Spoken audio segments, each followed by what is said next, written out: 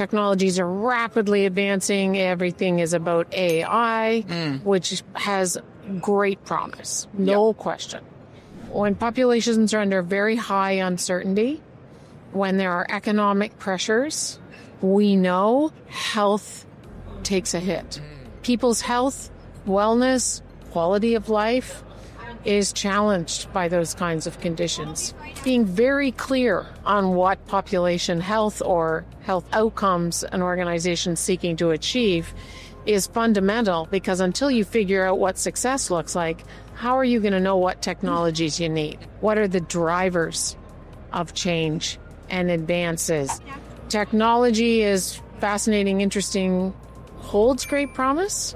So in order to leverage the strengths we have in our global workforce, digital has to be a driver of connecting people to provider teams they need to work with in order to manage their health and wellness.